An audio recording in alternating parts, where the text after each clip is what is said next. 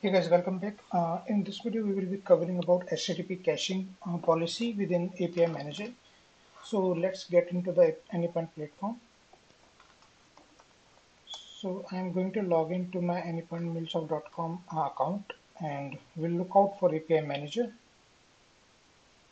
I will be configuring the HTTP caching policy on the existing API, and that is the credit card. I will go to the latest version of credit card and we'll change this label a bit, but it is already correct HTTP caching, so I will not change it. But if you want to change it, you can put it accordingly. So let's remove the starting part.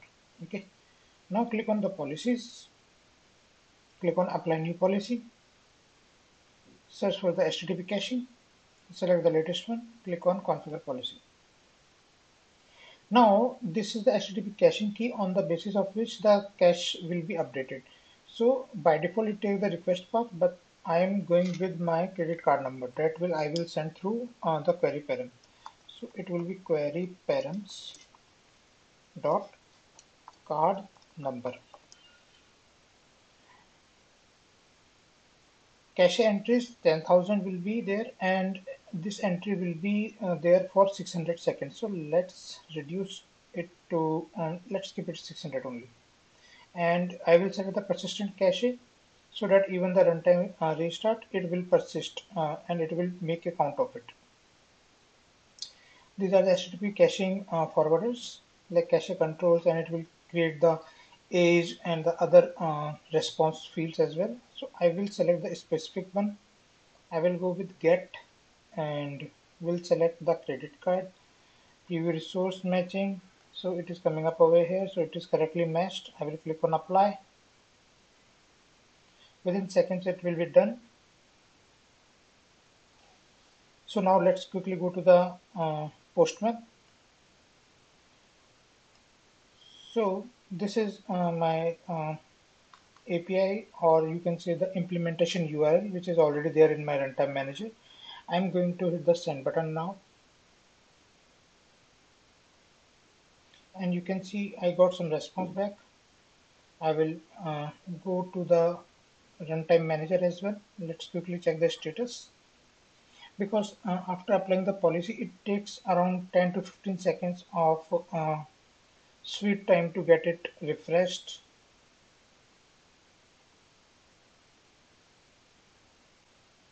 So let's see, we should be good.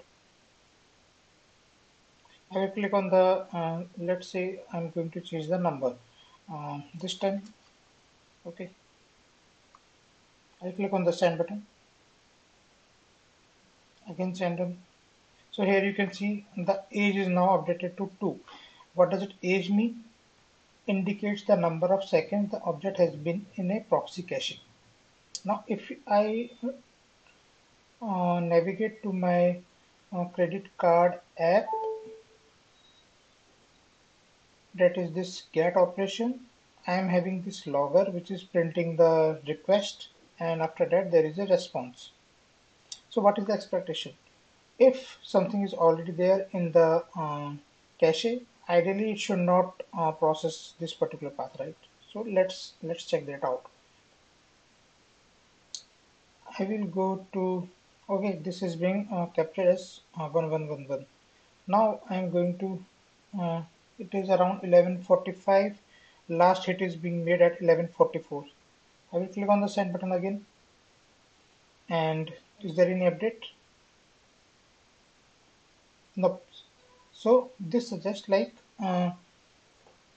it is being printed from the cache from the HTTP caching policy, and it will expire after 600 seconds, which we have already configured on in our HTTP policy, which we have configured in API manager.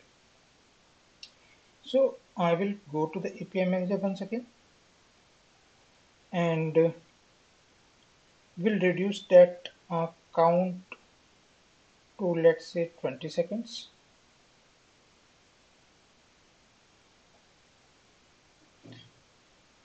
Okay, I will go to here and click on edit button. Instead of 60, let's put 20 seconds, I will click on apply.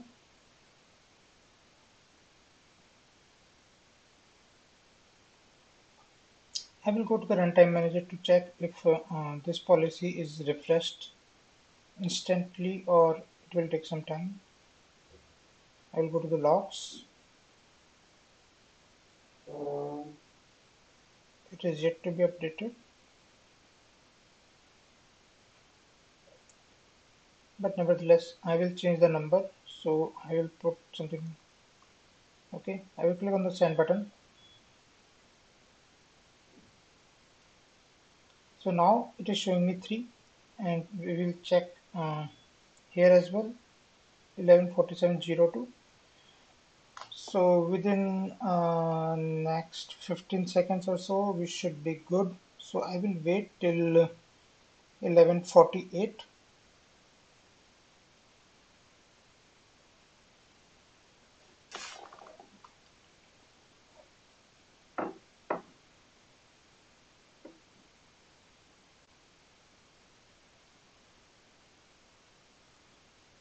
I will click on the send button once again.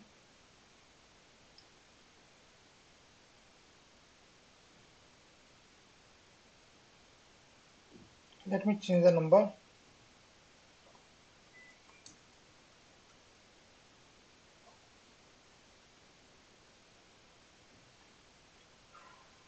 So first time it didn't show the age because that was the first cache missed, and it is going to make the cache with this updated number.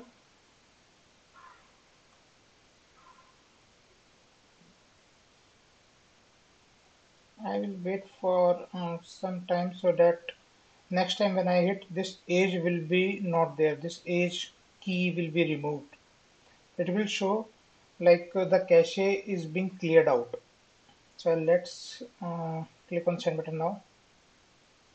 So here you can see the age key value pair was removed in the response. So with this particular video, we showcased how to use the HTTP caching policy within our API implementation. It will it will improve the overall performance because there is no uh, meaning in like if a data set is already available due to the frequent hits rather than overwhelming our IT infrastructure of this for the same set of request data. So I hope you like this video and thanks for watching.